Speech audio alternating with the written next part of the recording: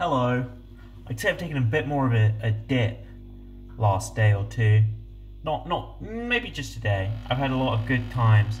I think the dip has come from wanting to work on bigger things. Sorry, the fridge is making a noise.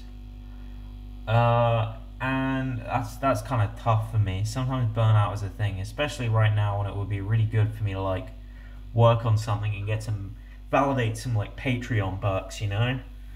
Because I'm just like waiting for that next little bit of income, which isn't really a great feeling. Just waiting.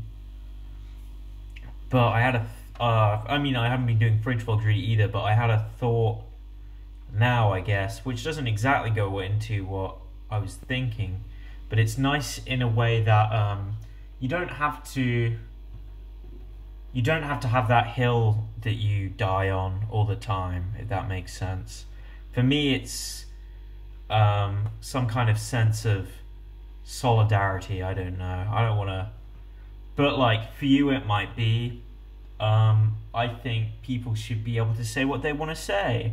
Or for you it might be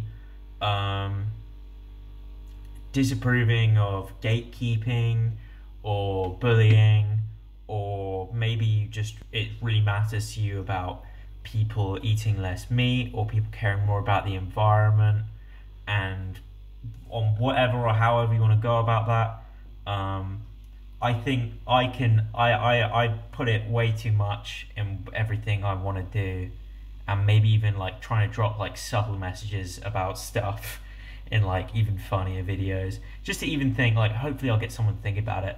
But like, if you just do your part and express yourself in voting, and then, I don't know, feel like you've at least expressed your ideas clearly to one other person, I mean, that's enough, isn't it? If you think about it, if we all do that, I mean, if everyone on the planet shares something good with two people, then that's like a net positive, I guess. I hope that makes some sense. But no one has to be the guy who does everything. No one's a main character. That's so ridiculous. And think about how cringeworthy people who act like that are. Dude, you ain't Danny Phantom. That's me. That's me. No, nobody's Danny. We're all Danny Phantom. That's the message. Yo, Danny Phantom, he was just 13. His parents built a very strange machine designed to see a world unseen. He's gonna catch them all because he is Danny Phantom.